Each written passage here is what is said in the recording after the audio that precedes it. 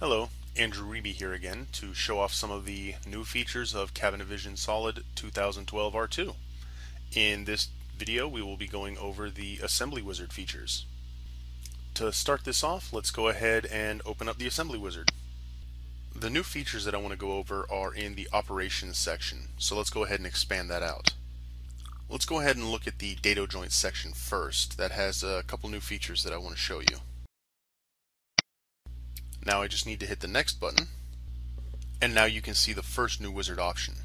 Starting with Cabinet Vision Solid 2012 R2, you can combine your unfinished back and nailer dados into one dado operation. Now if I click next again, you can see that I can do the same with top joints as well. The next couple of options have to deal with line boring, so let's cancel out of the dado joints options now. Now that we're back here, let's go to the line boring section.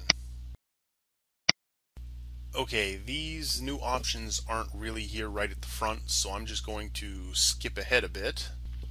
And now you can see that starting with Cabinet Vision Solid 2012 R2, we have the ability to define a max spacing between columns of line bore operations. Let's go ahead and select that option and see what it does.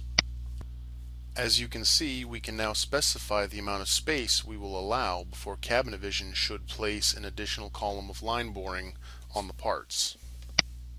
As you can see, we can also do this for backs and clipped backs. Thank you for taking the time to view this demonstration. If you would like more information on Cabinet Vision Solid, please feel free to visit the Cabinet Vision website at www.cabinetvision.com.